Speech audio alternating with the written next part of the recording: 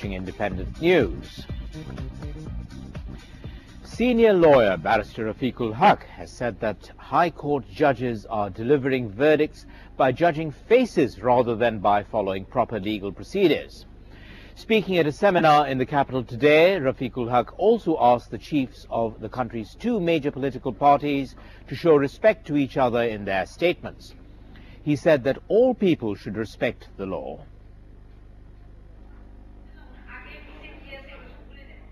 The seminar on access to justice discussed human rights violations caused by the improper practice of existing laws. The seminar also drew attention to specific laws which are incomplete or obsolete. The speakers said that these incomplete laws allow criminals to get away and give rise to criminal activities. The seminar held the administration and the judicial system responsible for this situation. Especially in the higher courts, judgments are made based on people's identity, not as per law, by judging who is a lawyer, who is a member of the party, and so on. Even though my statement could lead to a contempt of the court, this is the fact of life as on today in the higher court.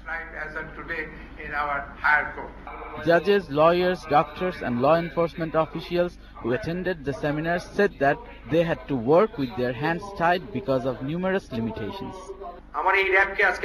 Please increase the number of RAP personnel by 50 times and police by 20 times. Give us adequate weapons, ammunition, transports, facilities and officers. You are not providing these, but a storm of criticism follows us.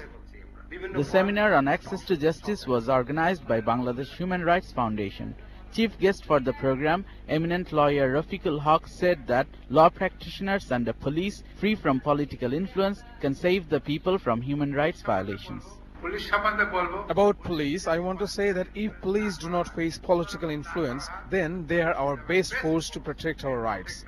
But it's not happening, and the police face political pressure every single moment. The speakers urged people to be respectful of the law and recommended strengthening of the Human Rights Commission.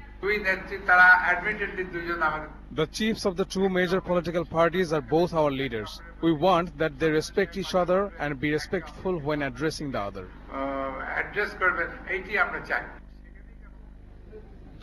The main opposition party, BNP, will hold a 10-day program to celebrate Victory Day.